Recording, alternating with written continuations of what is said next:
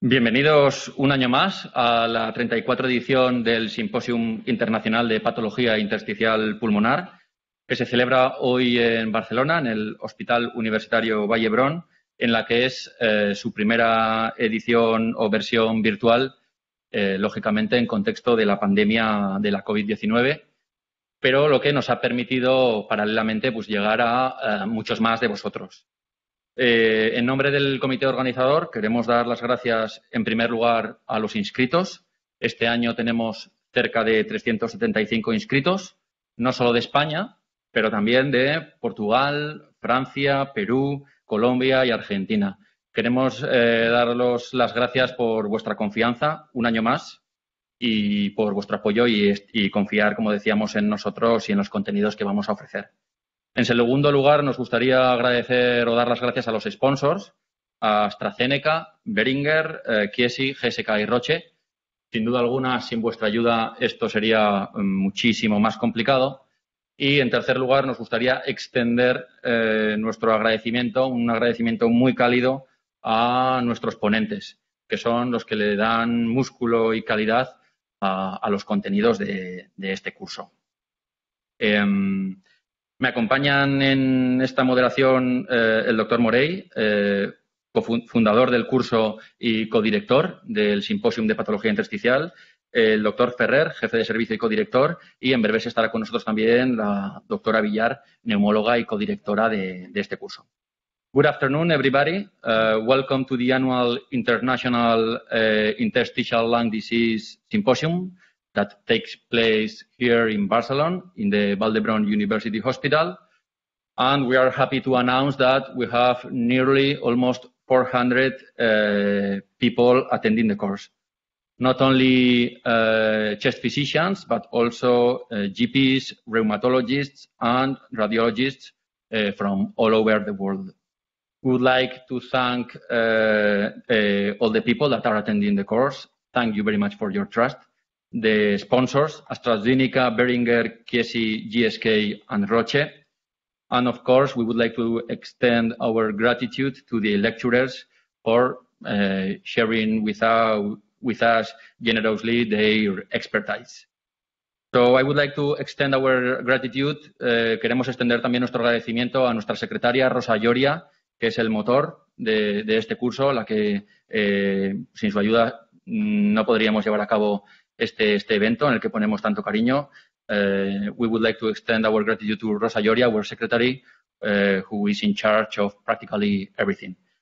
Sin más dilación, le doy la palabra a nuestro jefe de servicio y codirector del curso, al doctor Ferrer. Gracias, doctora Honguren. En nombre de todo el servicio de neumología del Hospital Vall d'Hebron, me es muy grato inaugurar este 34º simposium sobre enfermedades intersticiales pulmonares en esta situación tan especial y en este nuevo formato. Les doy la bienvenida y espero que el simposium responda a las expectativas que esperamos por la calidad de los ponentes y también la participación activa de los profesionales inscritos. On behalf of the Respiratory Department of the Hospital Vall d'Hebron, it's a great pleasure for me to inaugurate the 34th International Symposium on Interstitial Lung Diseases. I'm sure the symposium will be very successful, taking into account the high quality of the speakers and the attendance active participation. So welcome to the symposium, and we can start now the first session. Muchas gracias, Jaume. Sin más dilación, daremos comienzo al primer bloque, a la primera sesión, donde trataremos temas de actualidad de gran relevancia para todos los que estamos interesados en las enfermedades intersticiales pulmonares difusas. El primer bloque consta de 5 ponencias, de 20 minutos cada una. Después de las 2 primeras ponencias, que serán en inglés, podremos realizar las preguntas durante 5 minutos a cada una de las ponentes. Y después de las 3 ponencias en castellano que vienen a continuación, haremos una pequeña discusión de 10 minutos. Por tanto, doy paso a la primera ponente, que es la doctora Margaret Salisbury, que trabaja en el Vanderbilt University Medical Center en Nashville, Tennessee, Estados Unidos. Ella es neumóloga y dedica su actividad clínica investigadora a las enfermedades intersticiales pulmonares difusas. Ella está involucrada en múltiples trabajos y ha estado involucrada en múltiples artículos que se han publicado en las mejores revistas científicas. La conocéis perfectamente. Dr. Margaret Salisbury, welcome. You are worldwide well known in context of your work in the area of interstitial lung disease. It's a great pleasure and an honor for us you to join our International Symposium. And, well, she will talk us about the non-IPF progressive fibrosing interstitial pneumonia, diagnostic criteria and treatment. So, Margaret, please, whenever you are ready, you can go ahead. Thank you very much for joining us. Thank you very much. I'm going to get my screen shared. I'm happy to be with you as well. Maybe next time we'll be together in Barcelona. I'm going to speak about the diagnosis and management of non-idiopathic pulmonary fibrosis or progressive pulmonary fibrosis. I have a few disclosures, including consulting fees from some pharma companies. And the agenda for this rather short talk on a broad topic is that we will define some specific phenotypes and subtypes and discuss management considerations throughout with each of these phenotypes. So pulmonary fibrosis classification, or diffuse parenchymal lung disease, is classified currently as either idiopathic pulmonary fibrosis or interstitial pneumonia, or parenchymal lung disease of known cause. So the idiopathic interstitial pneumonias include idiopathic pulmonary fibrosis, as well as a variety of other less common subtypes, including NSIP, organizing pneumonia, LIP, and then diffuse parenchymal lung disease of known cause primarily includes connective tissue diseases, pneumoconioses, hypersensitivity pneumonitis, drug toxicity, and there are a handful of other somewhat less common parenchymal lung diseases. And I think the overarching theme of diffuse parenchymal lung disease is that essentially any subtype has the capacity to cause pulmonary fibrosis that can progress over time.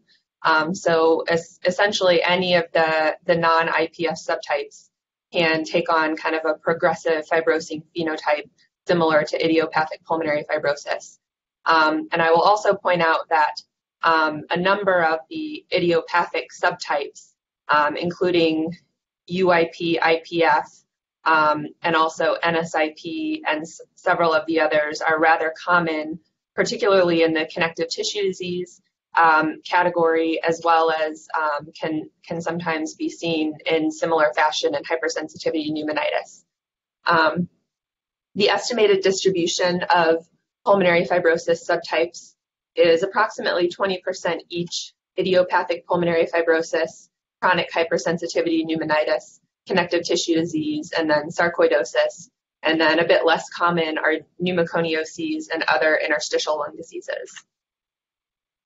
So just defining some fibrosis findings, it's important to be able to identify pulmonary fibrosis, and our best and least invasive tool is high resolution CT, or HRCT for short. So there are three cardinal findings that one can see together or individually in pulmonary fibrosis. So first is honeycombing, which is in the red boxes on this CT slice, and it's defined by clustered cystic air spaces of consistent diameter with thick, well-defined walls. And then reticulation is shown in the little black box and around the crosshairs, and it's defined by innumerable small linear opacities that resemble a net. And then finally, traction bronchiectasis is defined by irregular bronchial dilation, importantly that's caused by surrounding retractile pulmonary fibrosis. So the airway is essentially pulled open by the distorting fibrosis around it. And those are the red arrows there.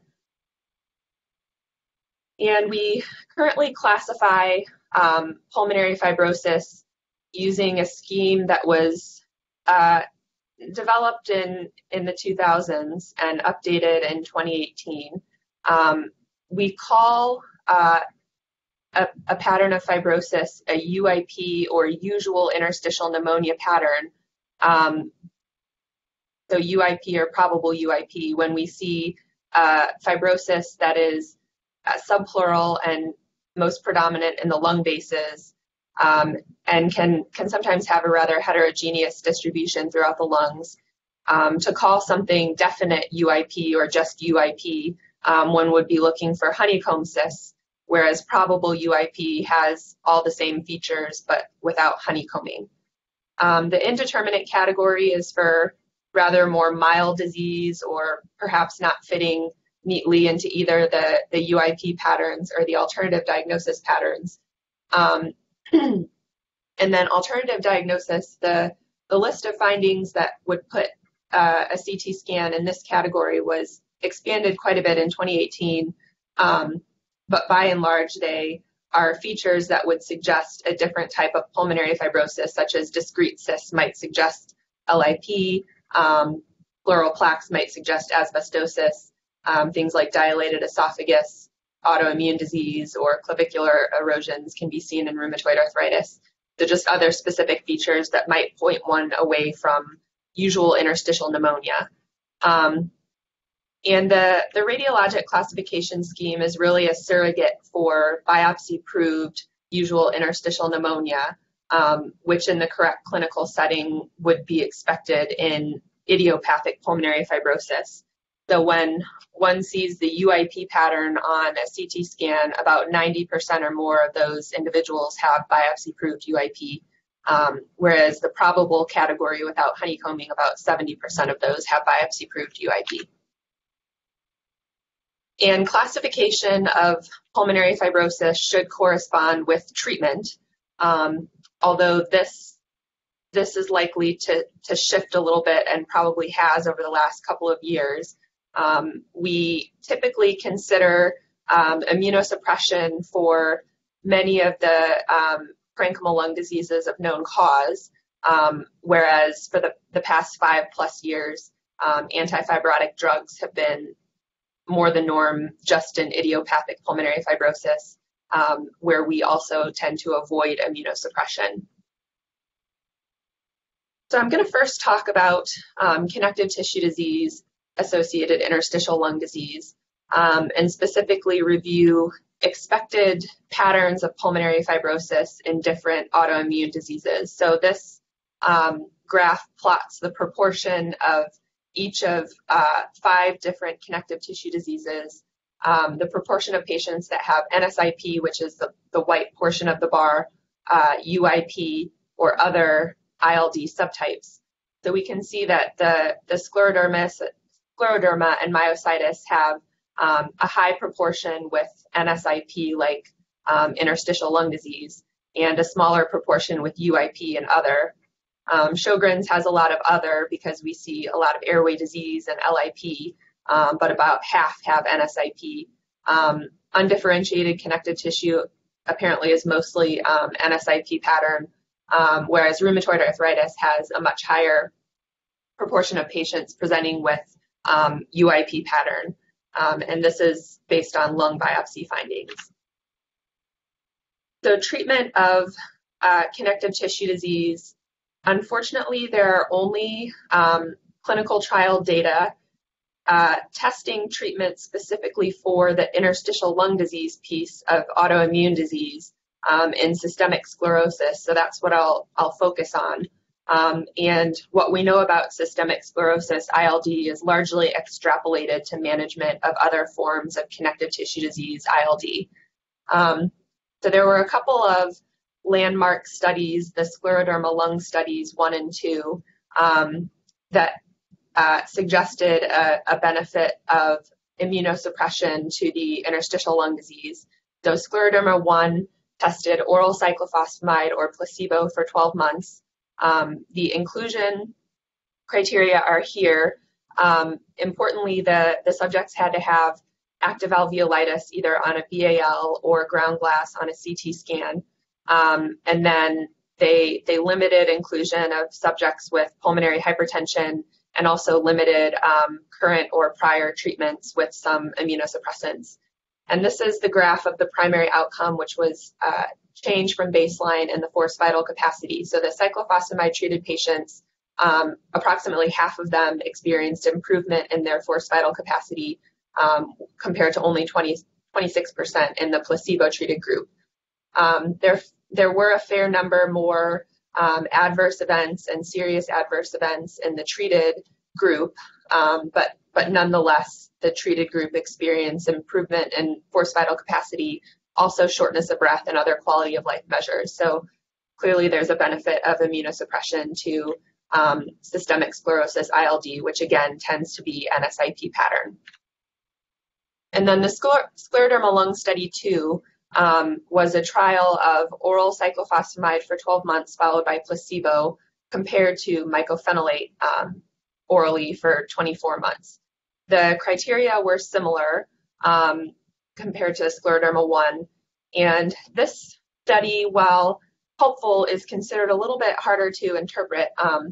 It was powered to detect a difference, or in other words, it was a superiority trial, and they found no difference in the treatments, but mycophenolate was a bit more tolerable in terms of ability to titrate the drug, and also in terms of bone marrow suppression effects that are quite common with cyclophosphamide.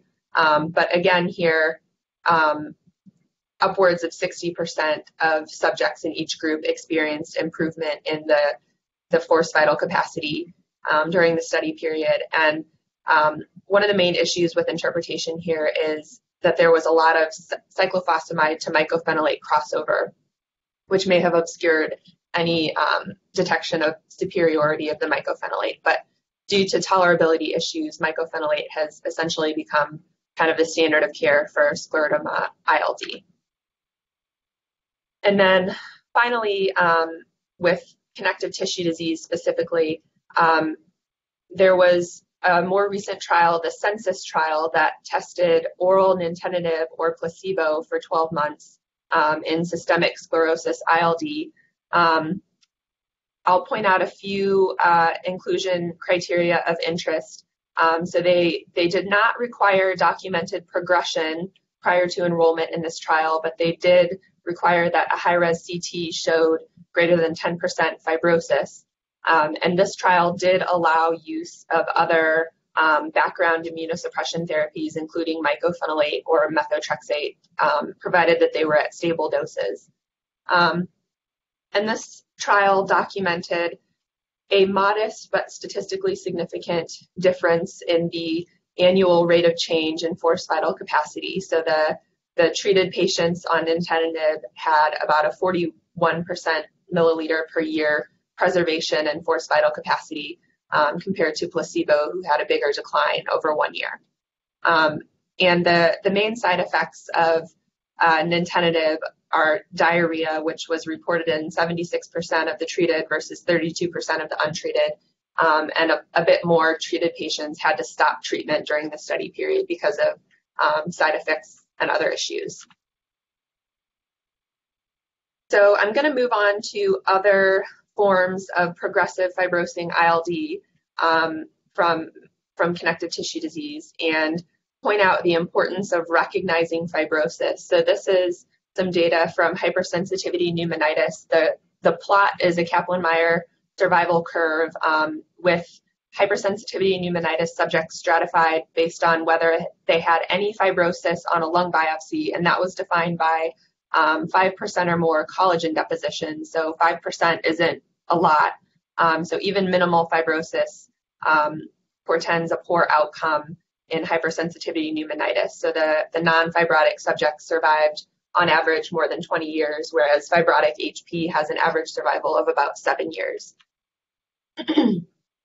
And I wanted to speak specifically about the importance of recognizing UIP-like fibrosis and hypersensitivity pneumonitis, so often defined primarily by honeycombing, as well as the distribution on a CT or the biopsy features. This this graph is based on biopsy-proved interstitial lung disease, and it plots survival for bird-exposed individuals who had UIP on a biopsy compared to UIP IPF, those without bird exposure, and they had kind of an overlapping poor survival time compared to people with chronic pigeon breeder's lung or biopsy-proved hypersensitivity pneumonitis has a much better outcome. And this is data that we generated when I was at Michigan, and we looked at the CT features of hypersensitivity pneumonitis as well as idiopathic pulmonary fibrosis, and plotted subjects when they were stratified by diagnosis, so HP versus IPF, as well as stratified by the CT phenotype. So we classified patients as having honeycomb fibrosis if they had any honeycombing on the CT scan. Non-honeycomb fibrosis is here in the middle, and that was when a person had any traction bronchiectasis and reticulation on the CT scan. And then non-fibrotic did not have either of those features. And we can see that there's a distinct survival time for each of these groups. So the no fibrosis does the best. Non-honeycomb fibrosis does a little bit worse, but honeycombing fibrosis by far is the worst survival time, although that was in a rather small group of patients. Only about 8% of HP in this cohort had honeycomb fibrosis. And we see also in the same study, the same groups stratified as I just mentioned, the non-honeycomb fibrosis HP as well as the honeycomb fibrosis HP experience a decline in the forced vital capacity during the year after the CT scan, whereas those with non-fibrotic HP actually have a significant improvement in the forced vital capacity. So fibrosis is likely to progress, whereas non-fibrotic HP has the capacity to improve, actually. And then a little bit more data from other diseases that having UIP-like fibrosis is bad. So this is rheumatoid arthritis, where rheumatoid with non-UIP CT patterns do a lot better compared to rheumatoid arthritis with UIP, which has a very similar survival time to IPF. This is biopsy-proved RA, UIP, IPF here, and then NSIP, connective tissue disease, has the best survival time. And then here in IPAF, where IPAF is defined by certain features that could suggest connective tissue disease, such as Raynaud phenomenon and or antibodies in the blood, but not meeting criteria for a specific connective tissue disease syndrome. So the red line here is IPAF with usual interstitial pneumonia on a CT scan, and again, overlapping survival with IPF without antibodies. And then IPAF without UIP pattern, as well as connective tissue disease, have a lot better survival time. So getting into pharmacotherapy or treatment of progressive fibrosing interstitial lung disease, I'd like to start here actually with some clinical trial data on idiopathic pulmonary fibrosis. So the PANTHER trial was a 60-week trial of combined prednisone and azathioprine, so kind of non-specific immunosuppression to treat idiopathic pulmonary fibrosis. And I'd particularly like to point out some kind of gray areas in the inclusion criteria. So the PANTHER trial excluded patients that had UIP due to a clinically significant environmental exposure, or if they had a diagnosis of connective tissue disease. And I tend to think of this as a trial of treatment for UIP because there's a lot of variability in what clinicians would consider as clinically significant. And there's also a rather high rate of connective tissue disease presenting primarily with lung disease, and then either the autoimmune condition is never diagnosed or is diagnosed later. So I think there could be a lot of overlap in terms of what some people could call hypersensitivity pneumonitis or autoimmune disease that may have made it into this trial because they had CT or biopsy-proved UIP and were classified as IPF. And this study was actually stopped early because the patients on combination immunosuppression experienced a significantly greater rate of death from any cause, hospitalizations, acute ILD exacerbations, and serious adverse events. So this trial was halted because of a risk for harm on the active treatment.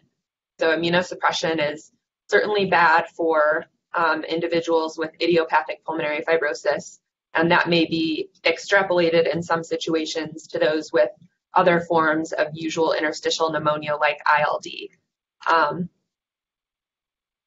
So other data on pharmacotherapy for non-idiopathic progressive fibrosis. So a couple of years ago now, the INBUILD trial was finalized and published. This was a 52-week study of nintedanib in non-idiopathic progressive fibrosing interstitial lung diseases. I'd point out a few key inclusion criteria.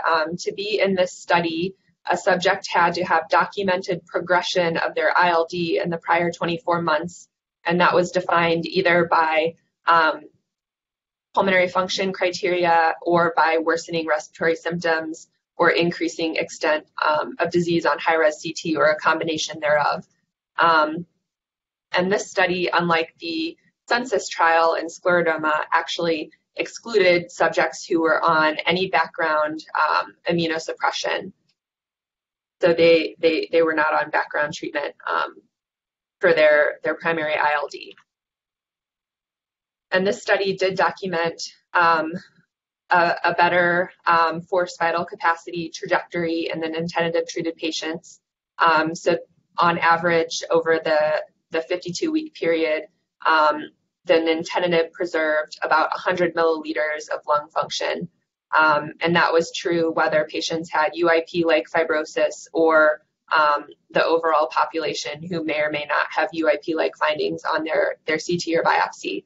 And this is the adverse events in this trial. It's very similar to the IPF trial. So the primary side effect is diarrhea in about 2/3 of nintedanib versus only about 25% of placebo patients. And then a variety of other adverse events were reported, including mostly GI side effects that were different between groups. So some vomiting, as well as occasionally observed elevation in liver enzymes. And then pharmacotherapy for PF-ILD, pirfenidone has also been evaluated in a phase 2 24-week trial of progressive unclassifiable pulmonary fibrosis. And this trial enrolled kind of a similar cohort, although they were considered unclassifiable or low confidence diagnoses. They also had to demonstrate progression. Unfortunately, the primary endpoint was home measured barometry, forced vital capacity, and there were some quality control issues whereby the primary endpoint was not interpretable. However, one of the secondary endpoints was the lab measured forced vital capacity, and the pirfenidone treated patients again had about almost 100 milliliter preservation in their forced vital capacity, and that was statistically significant, but it was not the primary endpoint in this trial. So to wrap up here, I hope I've convinced you that identifying connective tissue disease is of rather high importance, because a lot of these patients, while they can develop progressive fibrosis, many of them have NSIP-like pathology and have the capacity to improve with immunosuppression. And we now also know that in subjects with established fibrosis, or patients with established fibrosis, I should say, antifibrotics can be helpful. So I do a rather broad panel of testing, and often, if I have any suspicion, have patients see a rheumatologist, just because it's so important to identify connective tissue disease. The next point, I hope I've convinced you that identifying UIP-like fibrosis defined by biopsy features or by honeycombing on CT scan is important, and that immunosuppression may be harmful in this group. I tend to avoid it when I can, unless it's directed at treating for example, joint disease and rheumatoid arthritis, obviously you have to control that. But I often stay away from immunosuppression when it's just directed at UIP like ILD. And I really think at this point, antifibrotics are considered first line. And when there's a UIP-like pattern, I don't feel the need to observe progression in these patients. I often will just start these as first line. And I think there are some ongoing gray areas that are worth mentioning. First of all, non-UIP non-connective tissue disease, that is fibrosis. We have some data from the InBuild trial that antifibrotics are helpful. However, that trial had pretty strict criteria about whether a patient progressed or not, and I think we still struggle with whether we need to kind of observe progression before starting antifibrotics. And then another key question is whether off-label immunosuppression is helpful in this group. It's never been specifically tested, particularly in hypersensitivity pneumonitis or in connective tissue disease that is not scleroderma. I often consider it, but I use it quite with caution, just based on the Panther trial when there's clear-cut fibrosis. But I think that's a real gray area. And with that, I will end, and I'd be happy to take any questions. Margaret, Dr. Salisbury, thank you very much for your nice presentation. So now we will spend some minutes with some comments or questions regarding your presentation. Le recuerdo a la audiencia que tiene la posibilidad de plantear sus preguntas en el chat, así que por favor no seáis tímidos, lanzar las preguntas que creáis oportunas. ¿Se me está escuchando? Vale. Como os decía, le recuerdo a la audiencia que pueden plantear sus preguntas en el chat y mientras tanto, mientras la gente va formulando las preguntas, pues aquí desde la mesa de la moderación plantearemos alguna que otra.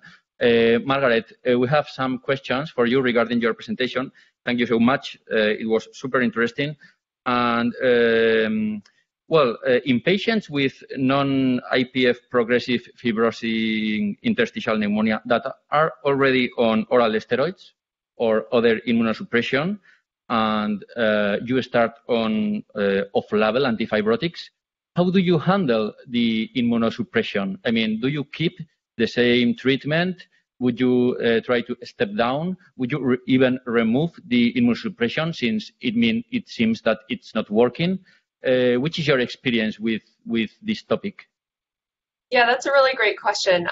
I think there's no great answer on what to do with the immunosuppression. I keep a high degree of suspicion and eye out for complications. If the patient has experienced a lot of infections, or if they have any history of malignancy, I might be a little bit more inclined to move away from the immunosuppression, particularly if there was not a documented improvement in their lung function or their symptoms when they started it. But I think it's pretty clear that whether they're treated with immunosuppression or not, there's a good chance that they'll get worse over time when there's any kind of fibrosis, which makes it really hard to interpret any benefit of immunosuppression in a particular patient. And we don't really have those trials to show whether it's preserving any more decline in forced vital capacity, for example. I often, when there's not UIP like fibrosis, I tend to keep them on it with the antifibrotics. From the scleroderma trial, it should be well enough tolerated. But that's a big gray area and an outstanding question that we need to answer with more research. No, that was clear enough. Thank you very much. Margaret, thank you very much for your presentation. I enjoyed very much your talk. I have just a comment. I think, in my opinion, we haven't progressed very much in treatment of this disease, no? Unfortunately, yes. But I see that we improved our classification, no? That is, for example, you present that the IPF now is about 20% of ILD diseases, and from 20 years ago, we classified IPF as at least 30%, 40%, 40%. So we learn to classify, and I think it's important to apply the treatment that is more convenient for every disease. Do you think that IPF, if we are improving our diagnosis, will disappear? If we're improving our classification, will other ILDs appear? Is that the question? Yes. Yeah, I mean, I think there's kind of a risk of over classifying or over splitting in some ways. I do worry a little bit that when we're splitting off different subgroups of UIP, you know, we risk forgetting about studies like the Panther trial that show good evidence on how to treat it, for example. But I certainly think having more awareness about identifying potentially treatable non-UIP-like diseases, particularly hypersensitivity pneumonitis and autoimmune diseases, I think is of high importance, because those patients oftentimes likely would be best treated with a different strategy than just antifibrotics. Thank you very much, Margaret. We have one question from the audience. It will be the last question since we are nearly after time. But Dr. Jacobo Sellares from Barcelona is asking if instead of choosing antifibrotics or immunosuppression, shouldn't we simply start a combination of both treatments in some cases instead of choosing one or another? Yeah, so that's a great question. I think the data in scleroderma shows that we certainly don't have to choose. So the antifibrotics were essentially, in many cases, an add-on to background immunosuppression. And although the INBUILD trial did not have progressive fibrosis on background immunosuppression, as we spoke a little bit about, I often, you know, I have a handful of patients that are on both. So I don't necessarily think that we always need to choose. I think the data, especially in scleroderma trial, suggests that both could be well tolerated and both might be appropriate depending on the patient. Thank you very much for your answer, Margaret, and thank you very much again for joining us. It was a great pleasure. We wish you to have a good day. It's in the morning right now. You are in your ward, so have a good day and thank you very much. Thank you for having me. Bye. Bye. Así pues, pasaremos a nuestra siguiente ponencia, que será a cargo de la doctora Kerry Johannson, del Department of Medicine de la Universidad de Calgary, en Alberta, en Canadá.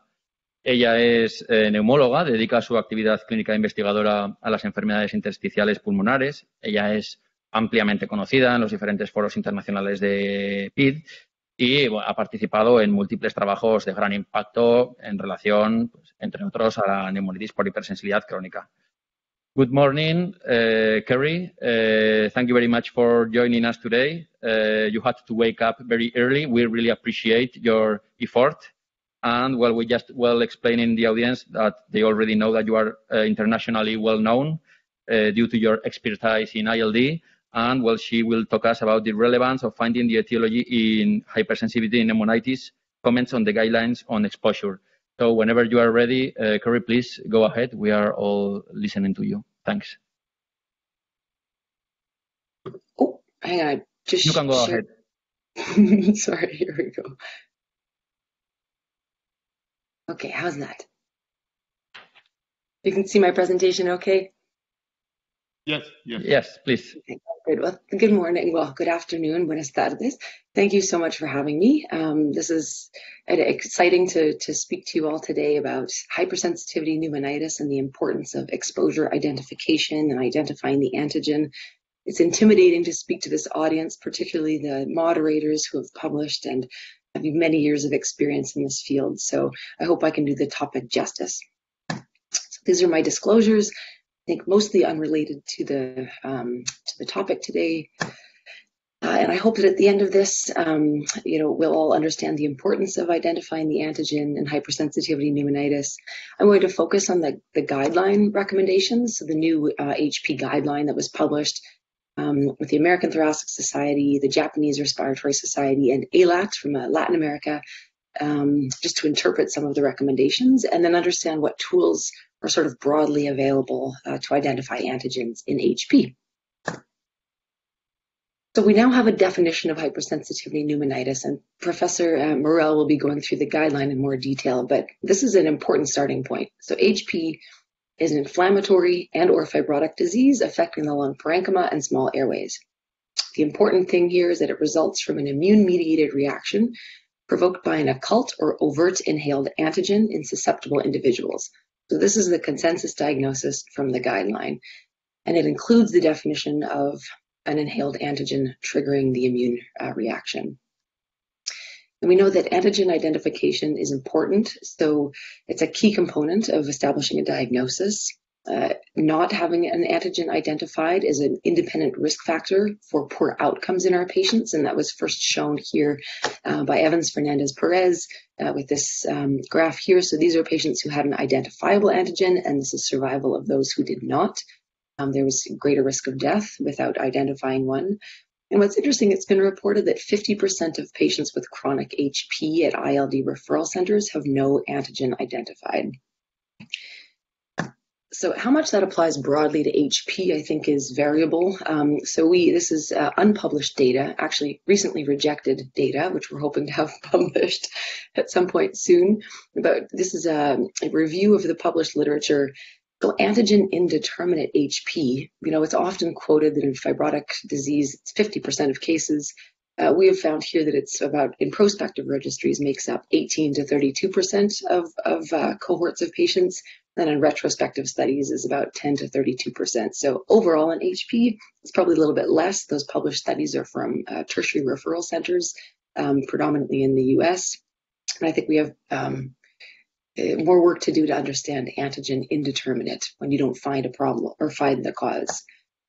We also think that the type of antigen is associated, whether you identify an antigen or do not identify an antigen may be associated with the phenotype of disease.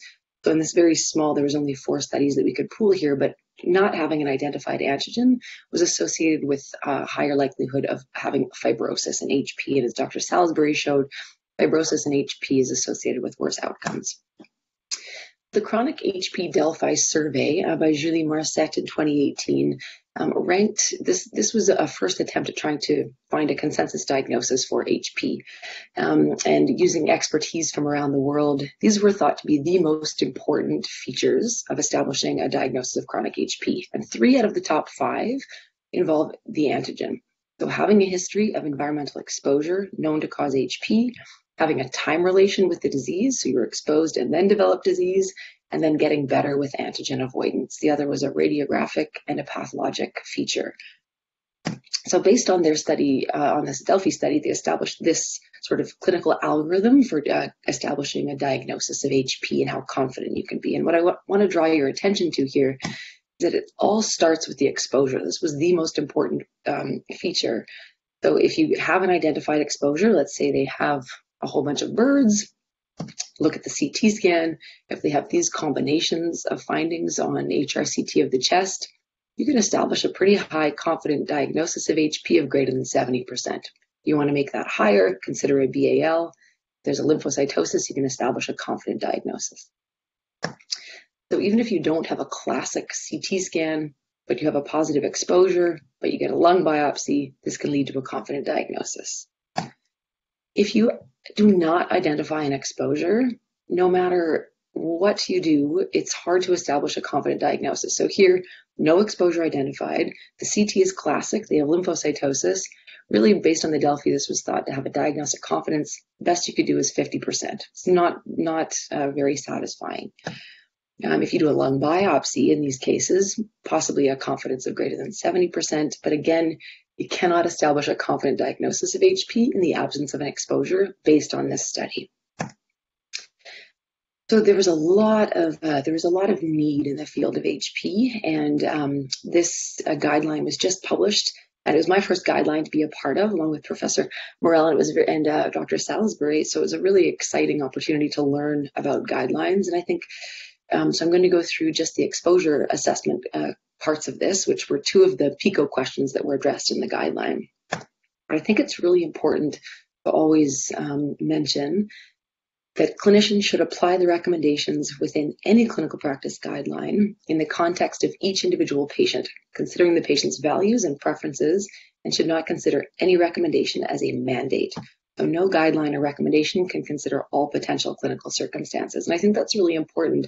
And I'll talk a little bit about this, but not everywhere has the capacity to do all of the tests, or it may not be desirable to do all of the things in the guideline for your particular patient. And so these are, this is an overview of the literature, but these are not mandates and need to be interpreted in your expertise and with the patient. So this is the sort of crowning glory of the guideline. It's a very sort of busy algorithm with lots of colors and boxes and different potential combinations. And I'm going to go through this with some examples, but what I want to highlight here is there's the two most important things. That is the starting point, is the CT scan pattern, and then a history of exposure or not. And then everything that we do after determines the confidence or the likelihood of a diagnosis. So I'll go through this with some examples after.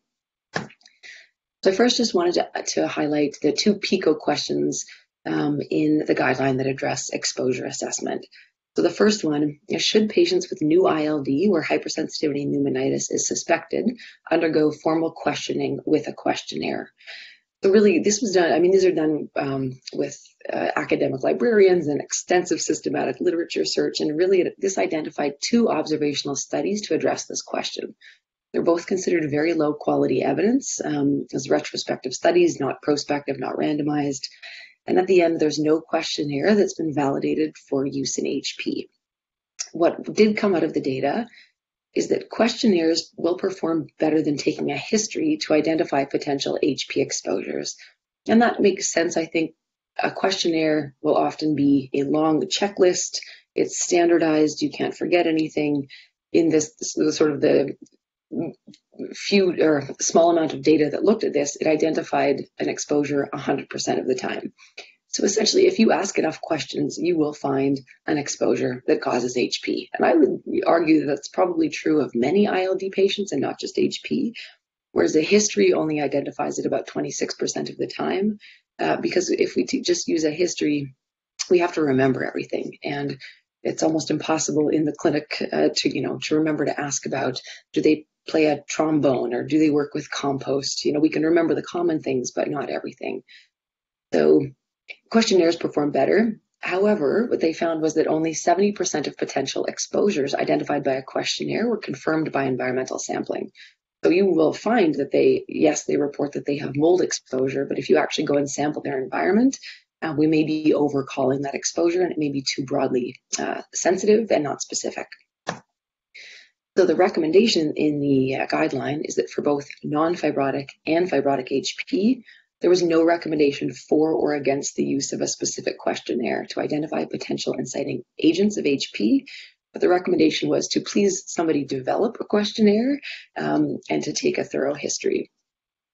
And I know there is certainly work ongoing. So this was published in ERJ Open last year, and this was a very evidence-based review of the published literature by Petnak and Mua, where then they proposed this potential questionnaire. So trying to highlight all of the relevant or the most common exposures that could be associated with HP, that this might be a helpful starting point. Again, this hasn't been validated, but was proposed based on evidence.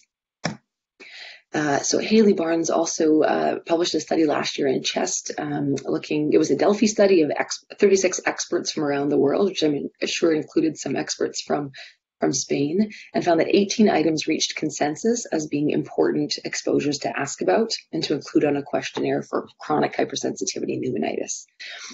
She developed a proposed questionnaire, and this is in the supplement. And again, this remains to be validated, which I think is probably the next step. Importantly, I'm not sure that any one single questionnaire can be broadly applied to every part of the world. I live in a very dry environment here in Alberta. There's not a lot of mold. Other parts of the world are very moldy or have a lot of, culturally may have a lot of birds in the home. So it might be very different place to place. And I think that's important to remember as we develop these moving forward. So we developed this website a couple of years ago. I was inspired by pneumotox, and I wanted to make a website that was basically the pneumotox for HP. We did a very similar thing to the prior study that I showed, where we reviewed all of the literature on published cases of HP. And so you can go to hplung.com and look to see if anybody has ever reported HP because of air conditioners. There are 48 cases. If you click on this link, it will take you to the listing of the citations, and then you can review those to see if you think it's a robust relationship or if that's relevant to your case. So we are not able to go through the robustness of the relationship in each of those, but we hope that it's a helpful, searchable, free online web or resource that you could use in clinic to see if this potential exposure is associated with HP. So the PICO question number 2 for exposures: should patients with new ILD where HP is suspected undergo serum IgG antibody testing?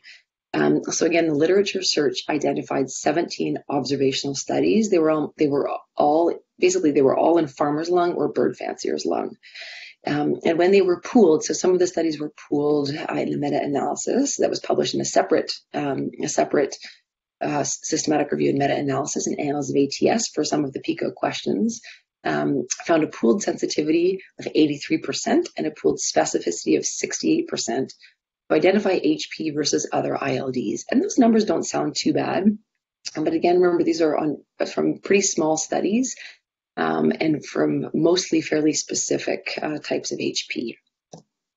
So the recommendation at the end of the day from the guideline is that for non-fibrotic and fibrotic HP, it's suggested, which means a weak recommendation, suggests performing serum IgG testing that targets potential antigens associated with HP.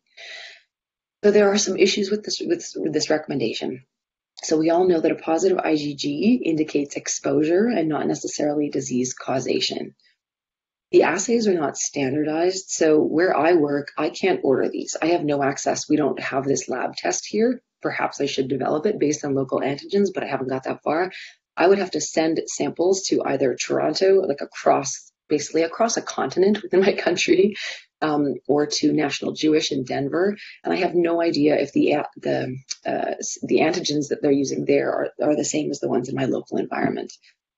When you look at the data, there are variable cutoffs for positivity in these studies. So when we try to pool all these studies together, they use different cutoffs. They use different assays and different cutoffs for what constitutes a positive IgG test. So it's really hard to, I think, pool these data together.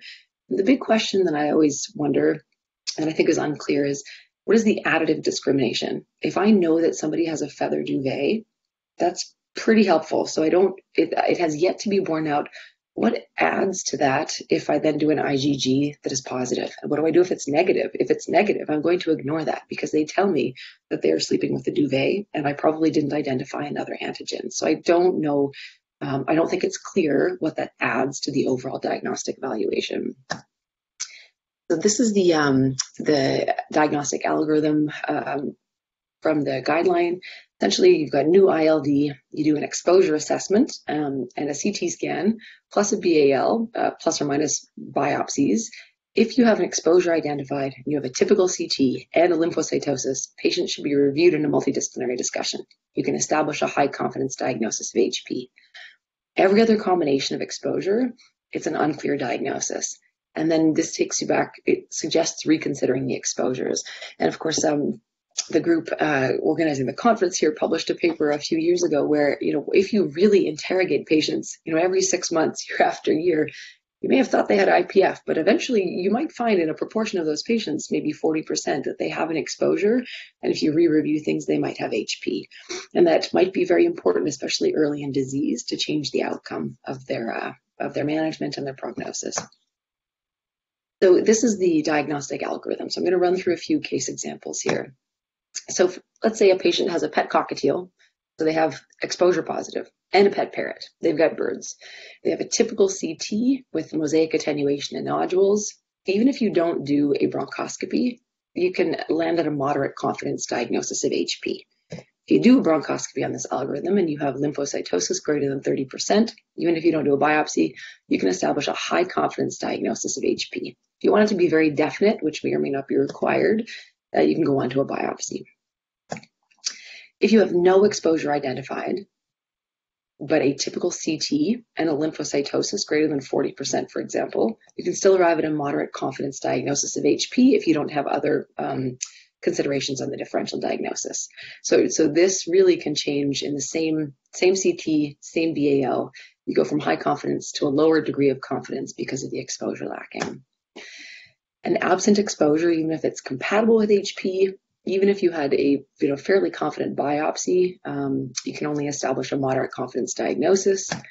If you have no exposure and the CT is indeterminate for HP, it's never really excluded. But at this point, you would have to think, well, what do I have? What other considerations do I have in the differential diagnosis? Is there an autoimmune process? Is this smoking? Is this another exposure? But it makes it much less likely. So there are limitations of this algorithm for sure. My biggest issue with it is that it dichotomizes exposure into yes or no. Actually, my second biggest issue is that you can't make a definite diagnosis without a biopsy.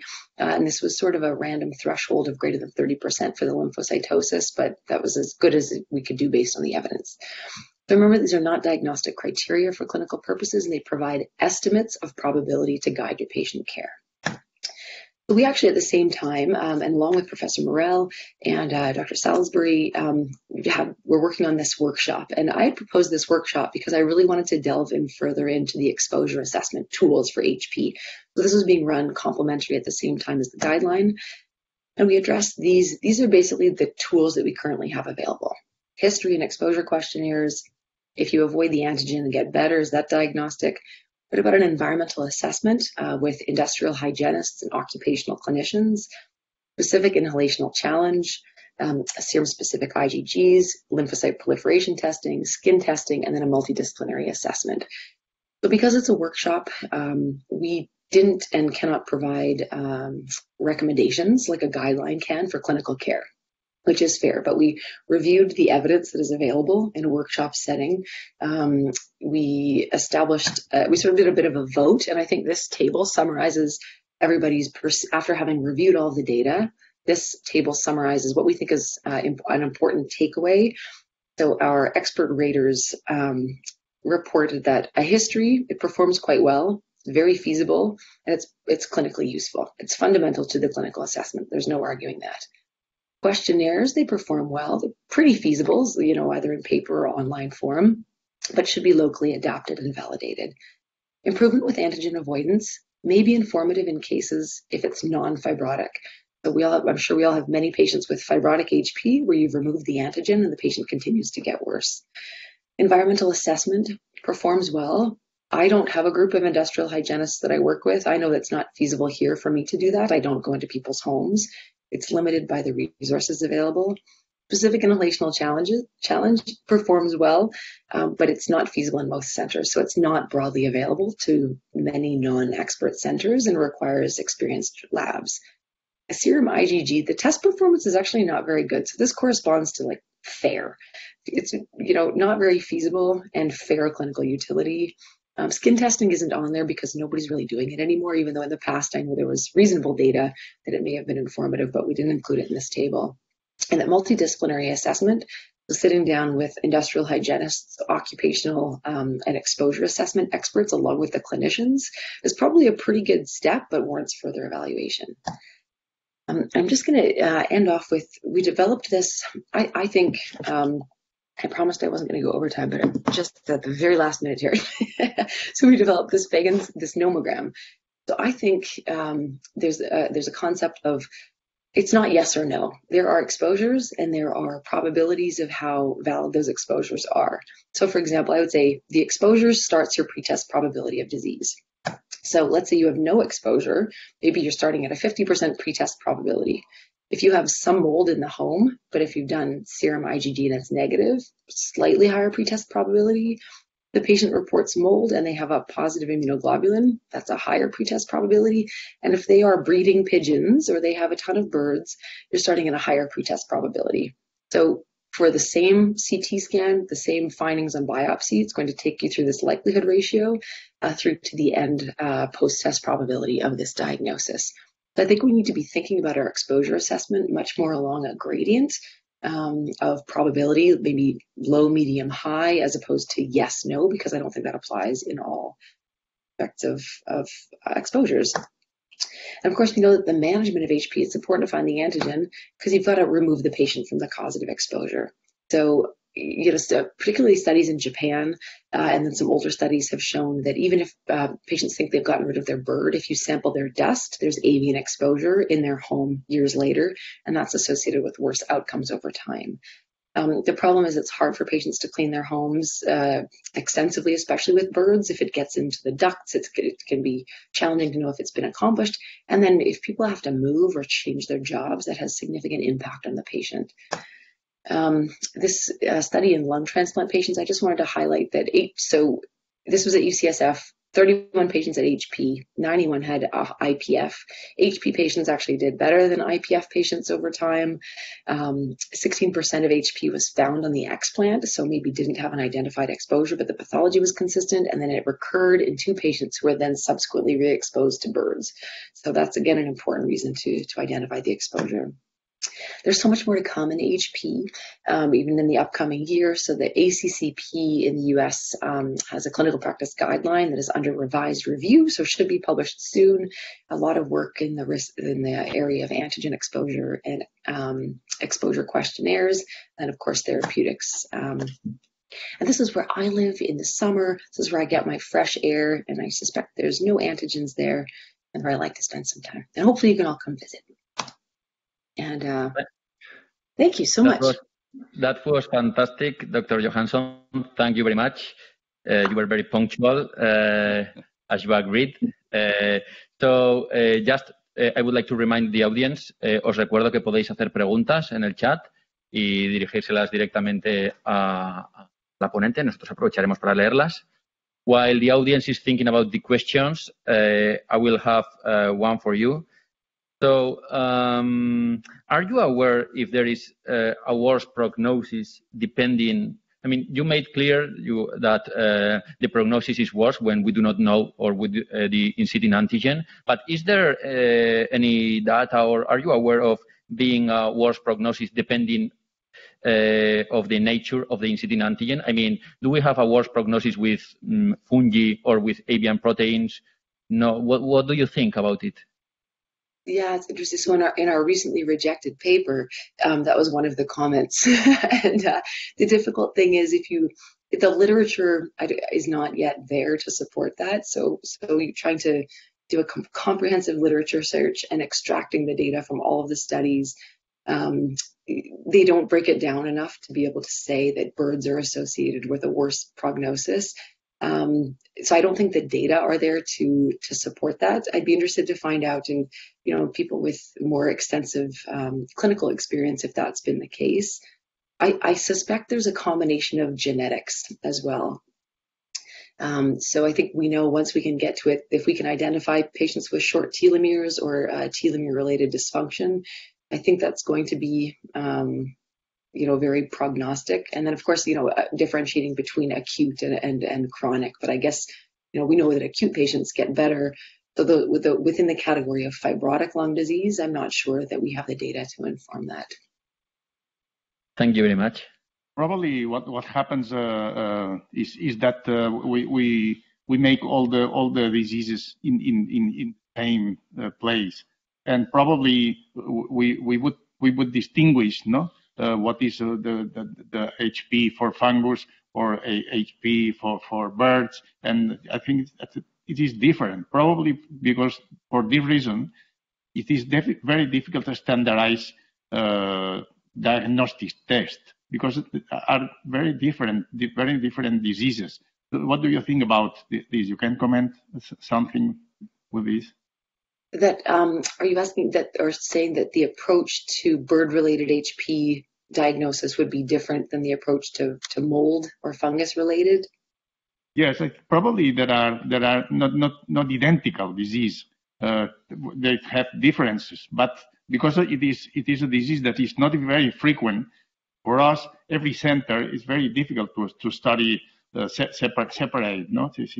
Oh, absolutely, and I think we've worked so hard in the field of IPF over the last 20 or 30 years, and now there's like a booming interest in what is HP and is it different than IPF, or is it, there's some discussion that HP without an antigen could be an intrinsic antigen that's triggering the disease potentially. I'm not sure if that's true or not, but I think we have having the consensus diagnosis and the criteria from the guideline will be the first starting point. And I think we have years of work to do, and we'll be looking a lot at, the data that you've published over time. And I think putting that all into context with the new diagnostic consensus guideline will move us forward, but there's so much to learn about this.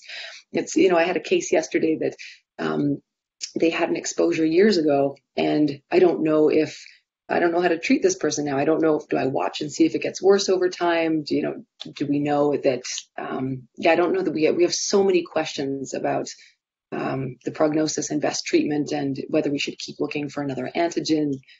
That it keeps you on your toes in clinic, that's for sure.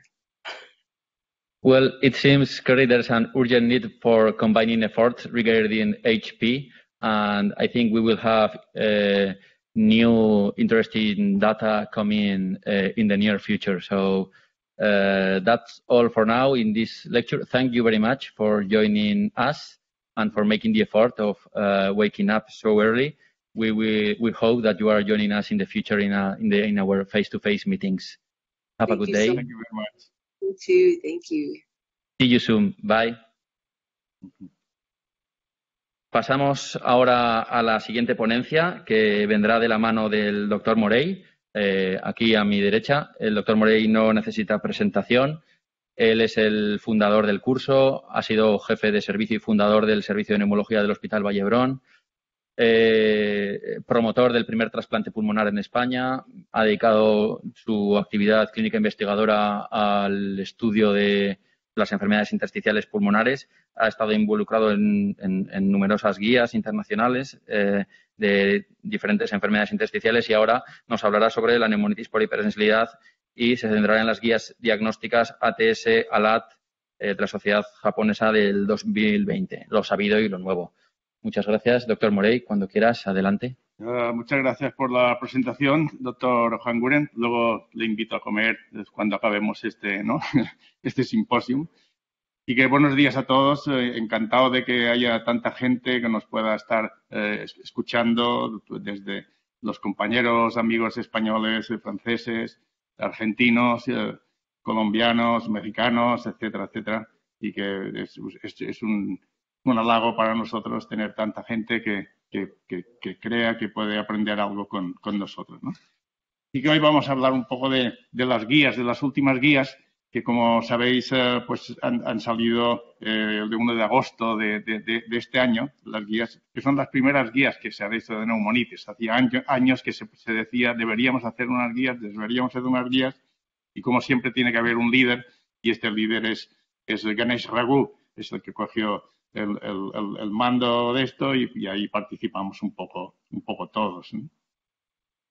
Aquí tenéis un poco todo el panel de los que participamos en estos 2 años de trabajo intermitente y como veis hay tres ponentes que estamos hoy aquí, la doctora Kerry Johannson y Margaret Salisbury, ¿no? Bueno, la definición que se escogió de las discusiones es esta, que es más o menos la que todos utilizábamos, una enfermedad inflamatoria aguda o crónica, ¿no? Entonces le llamamos inflamatoria o fibrótica, que afecta al tejido pulmonar, resultado de una reacción inmunológica mediada por un antígeno prácticamente siempre inhalado, algunos puede ser un antígeno oculto que no sabemos, y que tiene que darse en individuos genéticamente susceptibles, ¿no? Bueno, los síntomas ya naturalmente no han variado de los que sabemos todos, la disnea, la tos, la fiebre o fiebrecilla. Quizás es interesante resaltar los chirping rates, que son estos sibilantes mesoinspiratorios, que no son muy frecuentes, pero cuando los escuchamos, que a lo mejor es en un 15-20% de los casos, nos ayudan mucho. Al menos a mí me ayudan mucho a decir, mira, además tiene chirping rates. En cuanto al escáner, los escáneres, bueno, aquí tenemos la forma no fibrótica, que sería esta de la izquierda, ¿no? Y donde, como sabemos, es la típica imagen en mosaico, zonas hiperclaras y zonas con vidrio esmerilado, muy típico, o a veces también la forma con micronodular, que suele ser micronodular, a veces periférico centrolobolillar, ¿no? La forma de en medio, todas esas son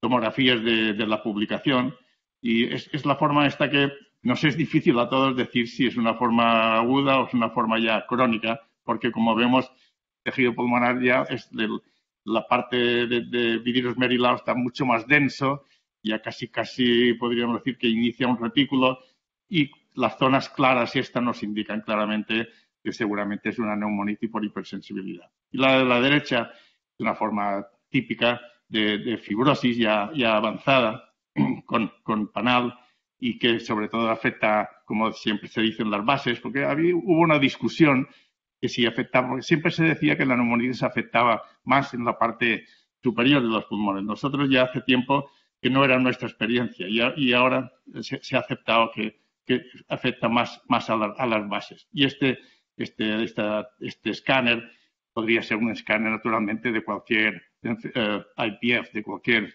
fibrosis pulmonar idiopática. Como sabemos, es una de las formas en que puede presentarse la neumonitis por hipersensibilidad, y creemos que hay muchas más de las que se aceptan, ¿no? La he puesto un poco porque es una forma característica que también es de la publicación, y es un poco la forma esta que ya casi es patognomónica, que hay tres fases, ¿no?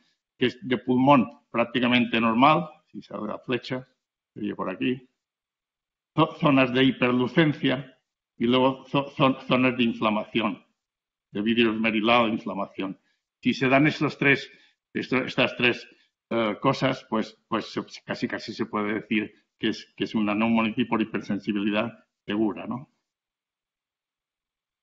En cuanto a la anatomía patológica, bueno, tampoco ha variado naturalmente de lo que sabemos hasta ahora, ¿no?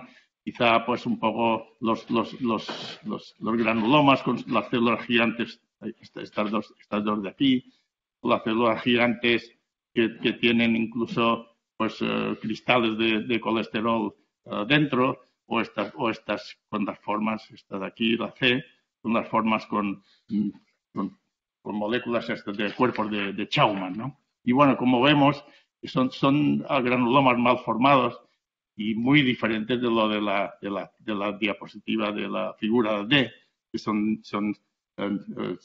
granulomas sarcoidóticos y son súper bien formados y muy distintos de los que son de neumonitis, ¿no?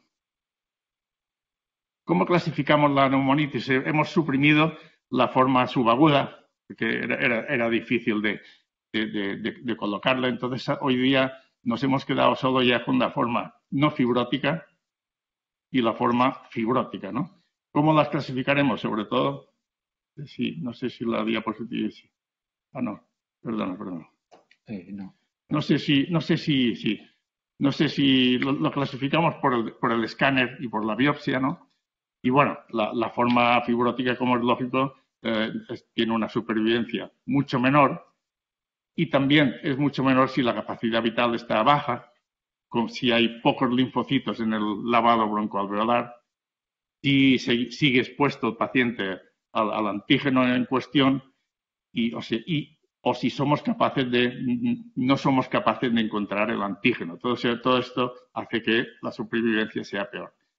Incluso hay otras que ya no son de las guías, sino que ya son de un estudio con el doctor Ohamuren,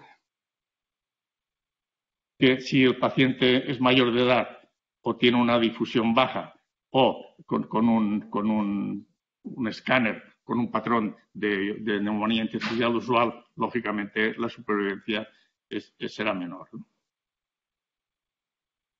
Bueno, ¿cuál es la epidemiología? Si uno mira la literatura, que es lo que hemos revisado, digamos, en estas guías, pues más o menos la incidencia es de 0,3 a 0,9 por 100.000 habitantes. Pongamos en números redondos 1 por 100.000 habitantes, ¿no?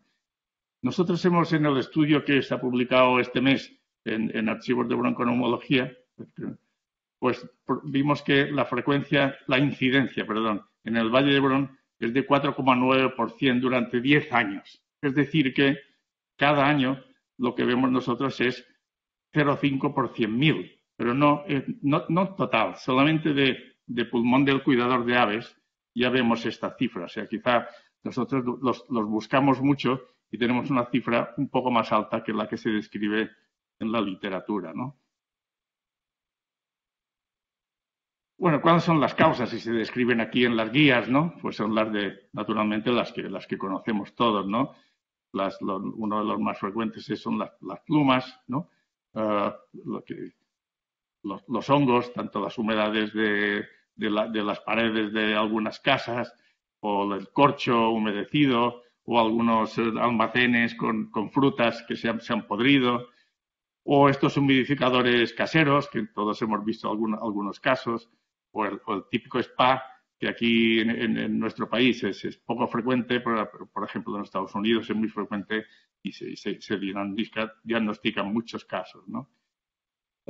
Ahí está a la derecha las diferentes modalidades de causas de neumonitis, y son las mismas que copiadas del año 2017, cuando publicamos nosotros lo que se llaman las perspectivas en el diagnóstico, ¿no? Y las conté, y más o menos son unas 70 causas o diferentes exposiciones que podemos encontrar. Bueno, en cuanto a la patogenia, tampoco varía mucho. Aquí tenemos siempre es una alteración de la respuesta inmunológica, y que, bueno, por una parte está que hay un aumento de la antigenicidad de la IgG específica, los anticuerpos, que son luego los que nos servirán para detectar las llamadas precipitinas. Y también también está en marcha la inmunidad celular con los linfocitos TH1, que curiosamente ya nosotros hicimos un estudio el año 1982, y hace ya, son muchos años ya, y la edad de nacimiento de nuestra patóloga, la doctora Sansano, así que hemos coincidido después de muchísimos años, donde poníamos un estudio donde se demostraba que estaba en marcha la inmunidad celular, y publicado en el Journal of Allergy Clinical Immunology, ¿no? Bueno, al cabo de un tiempo se ponen en marcha los linfocitos TH2, que son los que luego fabricarán los fibroblastos, y acabaremos en la forma fibrótica.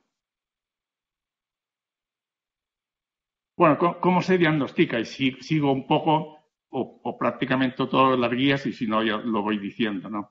Bueno, la forma no fibrótica, yo creo que la forma no fibrótica es fácil de diagnosticar, porque normalmente siempre sabemos dónde está el antígeno, y si lo hacemos evitar, tenemos muchos menos problemas. Donde tenemos problemas todos es en la forma fibrótica, ¿no? Entonces, porque una de las cosas que ya seguramente ya ha mencionado, ¿no? La doctora, es que, bueno, solamente encontramos las causas en un 50%, o sea, pues parece mentira, pero las publicaciones refieren solamente alrededor del 50%. Hemos dicho que, bueno, los síntomas de la tos, el ahogo, la auscultación de los chirping rails nos ayuda, el escáner, que ya no insistiremos, la función pulmonar, que casi siempre es un fenómeno restrictivo, y después los anticuerpos, la búsqueda de anticuerpos, pues, en frente de los antígenos más frecuentes, ¿no? Nosotros los hacemos siempre, y las guías, como veremos después, lo recomiendan, ¿no? Aunque un poco reticentes, pero lo que se recomienda es practicarlos, ¿no? Nosotros la verdad es que nos ayuda mucho, porque lo hacemos en nuestro laboratorio, y ya tenemos mucha experiencia de muchos años a la hora de interpretarlo, ¿no? La broncoscopia, las guías las recomienda, sobre todo para el lavado broncoalveolar, con las cifras de linfocitos, donde ahí siempre se pide una cifra de linfocitos superior al 30%. Nosotros, por los estudios que hemos hecho, creemos que a partir del 20% ya es muy significativo a favor de neumonitis. Y luego la criobiopsia. La criobiopsia en las guías de momento no se recomienda y por ejemplo, nosotros la hacemos prácticamente rutinariamente, ¿no? Y en Europa creo que se hace así, ¿no? El test de inhalación, ¿no? Frente a la causa, que bueno, nosotros con el doctor Muñoz, etcétera, lo publicamos y yo creo que lo validamos incluso, pero no siempre se considera así. Y a nosotros nos ayuda muchísimo, sobre todo a confirmar que la causa es aquella, ¿no? Y por lo tanto que el paciente está, digamos, sensibilizado a aquella causa. Y yo digo que a nosotros nos ayuda y para nosotros es fácil. Yo incluso lo hemos practicado incluso a nivel de la consulta privada. Es decir, es un test que si uno quiere es fácil de realizar. Lo que pasa es que, bueno, a veces las cosas cuestan de ponerse en marcha, ¿no? Y finalmente, la biopsia pulmonar a cielo abierto, digamos, de las que es una recomendación muy típica de los Estados Unidos, quizá porque como no hacen alguna de las pruebas anteriores, pues tienen que acabar en la biopsia. Yo la verdad es que siempre intento ponerme en contra de practicarla, porque para no ser agresivos, para no ser invasivos, y si uno hace todas las demás pruebas, es casi excepcional tener que llegar a la biopsia pulmonar a cielo abierto. Bueno, eso no es lo que dicen las guías, ¿eh? Bueno, entonces, ¿qué utilizamos? Como ya ha dicho nuestra Kerry, pues, bueno, un poco, primero de todo, lo que nos sirve es conocer el antígeno, ¿no?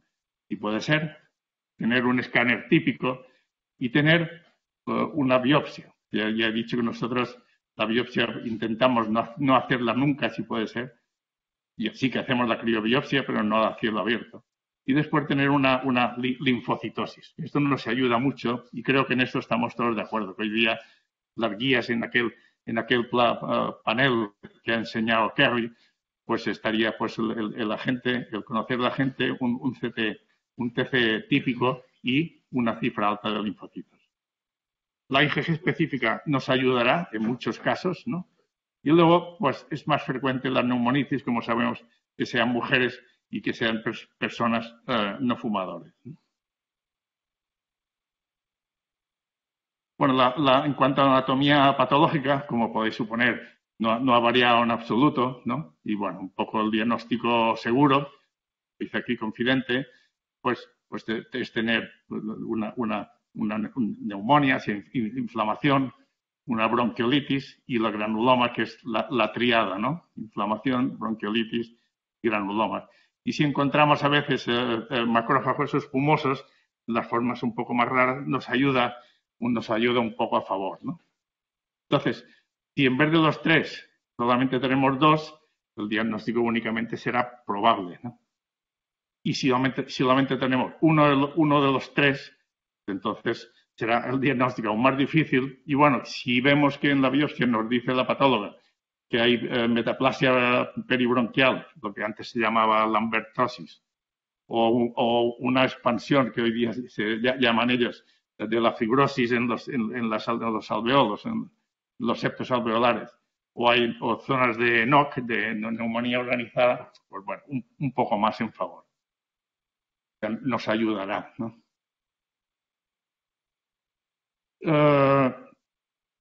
¿Cuál es la etiología, sobre todo de la forma más la fibrótica? Bueno, pues lógicamente lo que veremos en la fibrosis, sobre todo subpleural y a veces centroacinar con algunos puentes entre unas sustancias y otras, ¿no? Y aquí, en la parte fibrótica, recordemos que muchos de ellos, las formas fibróticas, evolucionan como neumonía intersticial usual, de aquí la confusión y lo que siempre vamos repitiendo, que muchas de las fibrosis pulmonar idiopáticas son neumonitis, que no hemos podido buscar bien el antígeno, el diagnóstico, o encontramos formas de NINE, neumonía intersticial no específica, o la metaplasia, esta famosa peribronquial que hemos dicho antes. Y a veces el encontrar, siempre le decimos a la doctora Sansano, no hay alguna célula peribronquial, alguna célula gigante por ahí que siempre ayuda al diagnóstico y tiene su valor, ¿no? Bueno, este cuadro ya lo ha pasado también la doctora. Y bueno, un poco viene a decir esto, que si tenemos el paciente en contacto, exposición, un VAL con linfocitos y un TAC característico, el diagnóstico está hecho, que está aquí. Si nos falla alguno de ellos, y vamos un poco rápidamente porque ya lo hemos visto antes, pues entonces no nos queda más remedio que intentar o criobiopsia o biopsia a célula abierta. Pero como digo, en nuestro centro al menos, pocas veces hemos de recurrir a la biopsia a célula abierta. Con la criobiopsia y todas las demás pruebas tenemos suficiente para el diagnóstico, un diagnóstico correcto. Y este cuadro que también ha enseñado, la verdad es que es un cuadro que para explicar es infumable, ¿no? Un poco así nos basamos sobre todo en el escáner, nos basamos en la exposición y nos basamos en los linfocitos en el VAL. Y entonces, bueno, esto es un damero maldito donde sirve para orientación y cuando uno tiene un caso eso podemos ir a la tabla y ver dónde caería. Como podéis entender, es muy poco seguro, como también ha dicho Kerry Johannson, es muy poco seguro porque, bueno, incluso en las discusiones decíamos que un poco más a la izquierda, esto un poco más a la derecha, o sea, es muy difícil estandarizar un diagnóstico con un cuadro de este tipo, pero bueno, sí sirve al menos como orientación.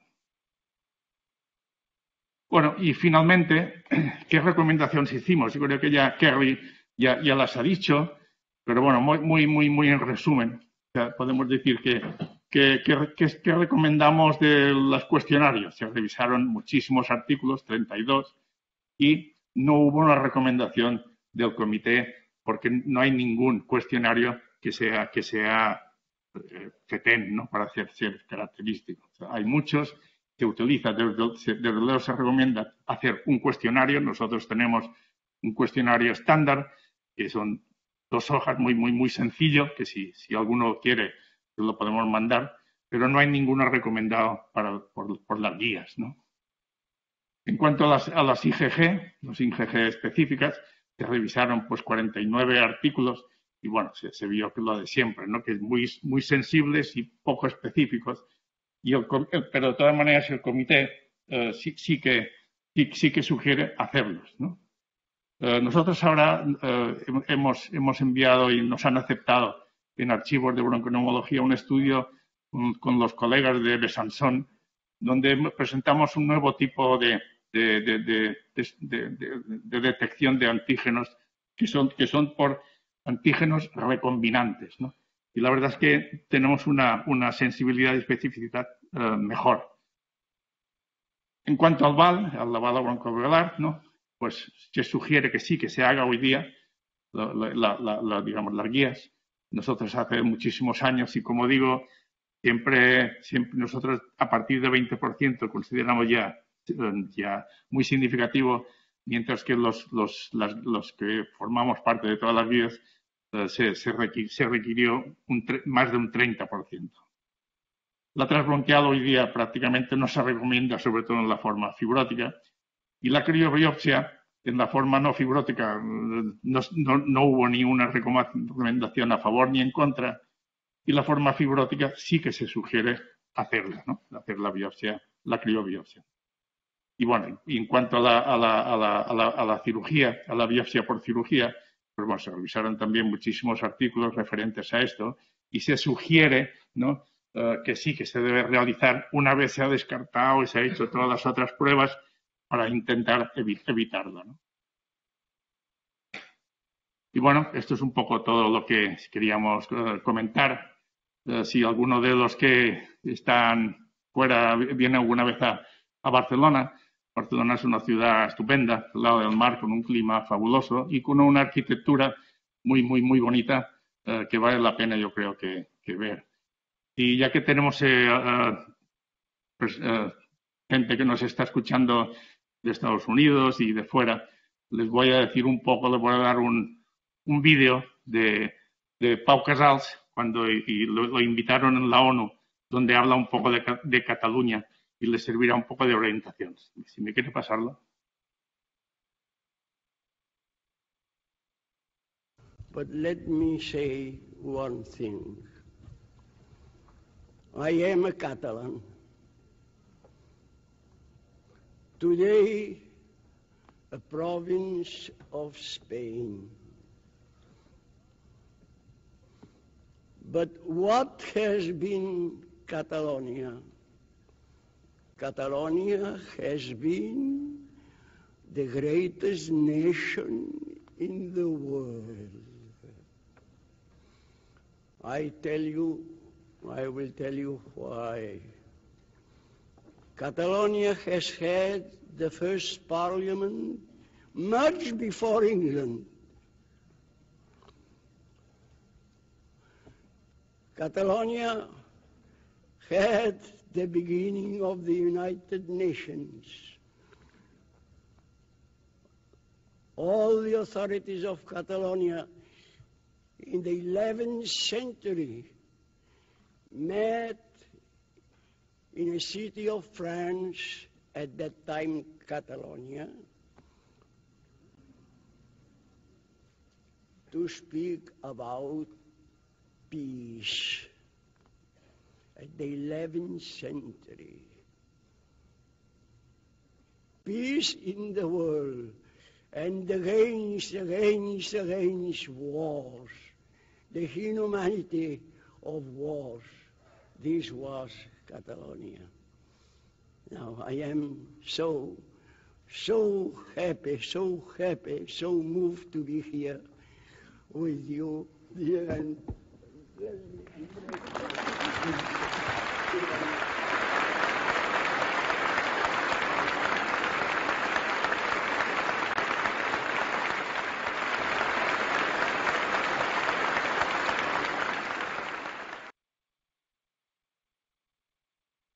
Bueno, pues eso es todo. Muchísimas gracias por vuestra atención.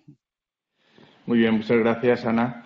Bueno, quizá un poco lo que cuando me han dicho que tenía que clausurar el curso, pues he apuntado unas cuantas cosas a ver qué decir, ¿no? Y en primer lugar, me recuerda muchísimo este curso lo que siempre decía el doctor Mario Saldaña, que era un peruano que estuvo en las escuelas primitivas de las enfermedades intersticiales. Y siempre decía, cuando venía aquí, que vino 3 o 4 años, qué casos más difíciles, ¿no? Porque la verdad es que los casos que presentamos son realmente difíciles de diagnosticar. Y creo que es un buen ejercicio el presentar estos casos para que todos hagamos un ejercicio de humildad.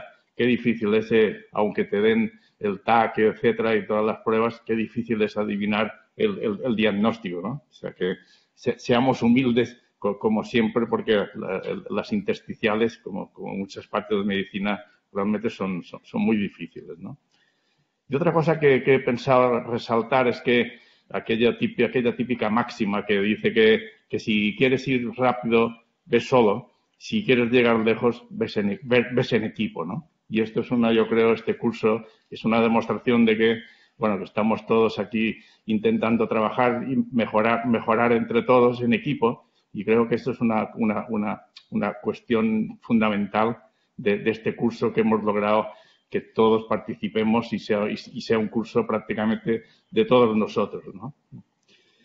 En fin, gracias a los asistentes en especial, ¿no? Aún los que están más lejos, desde Hispanoamérica, Portugal, Francia. He visto ahora que la doctora Pinazo, que es una ex residente nuestra de hace 20 y pico de años, ¿no? También debe ser una de las que están en Francia. Gracias a los ponentes, realmente ha sido fantástico. Yo creo que todas las ponencias y las discusiones han sido para mí excelentes. Gracias a los actuales neumólogos de nuestra plantilla del Vallebrón por seguir con con la antorcha encendida, ¿no? Y si me permitís un poco de filosofía, cuando uno va haciendo años, ¿no? Piensas un poco más, ¿no? Yo creo que en esta vida quizá una de las cosas que yo creo que es relevante, o quizá la única relevante, es más que pensar en la salvación propia y en el futuro, es contribuir a mejorar lo que hay en esta tierra, ¿no? Un poco como todos hemos ido mejorando gracias a nuestros antecesores, porque si no, seguramente estaríamos en las cavernas o nos comerían las alimañas o moriríamos de microbios si no hubiera habido investigación y progreso, ¿no? En nuestro caso, está claro que nuestro progreso es la mejora, contribuir a la mejora de la salud, ¿no? O sea que estoy encantado de ver la exitosa continuidad del curso. Como digo, es un curso que podemos decir que es de todos. Y antes de acabar, me gustaría tener un recuerdo por el doctor Chauvet. Seguramente él hubiera disfrutado de poder seguir también este curso con su ánimo, con su entusiasmo, ¿no? Así pues, gracias por seguir trabajando en bien de la salud y hasta el año próximo, no sé si presencialmente o mixto, ¿no? Muchísimas gracias.